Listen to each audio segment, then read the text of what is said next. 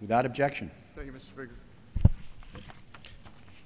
Mr. Speaker, there are many heroes who have served our nation from the 6th Congressional District of Colorado. Today, I rise to pay tribute to one hero in particular, Marine Corps First Lieutenant Thomas Claiborne of Parker, Colorado.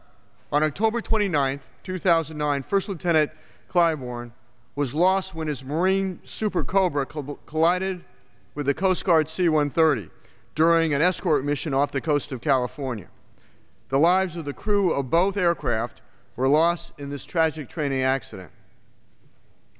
First Lieutenant Claiborne graduated from the University of Colorado magna cum laude on a full Navy ROTC scholarship in May 2006 with a degree in aerospace engineering, and later earned his wings as a pilot in the United States Marine Corps.